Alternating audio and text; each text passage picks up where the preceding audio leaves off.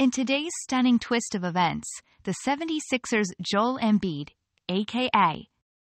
The Process, has processed himself right onto the bench with what experts are calling a severe case of hypnotized soreness. Just to recap, Embiid has been racking up an average of, wait for it, 31.9 points per game. But apparently the only thing he'll be dunking tonight is cookies into his tea as he nurses that hip back to health.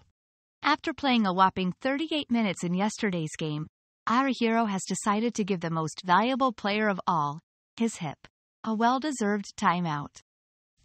Philadelphia's coach Nick Nurse couldn't give us a straight face while saying he's got some soreness in his hip.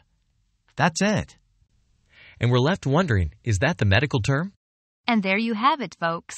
Joel Embiid taking a little me time for his hip. But don't worry, the 76ers won't be back in action until the 25th, giving our MVP plenty of time to get back to MVPing. Until then, Embiid, we bid you a hip, healthy farewell.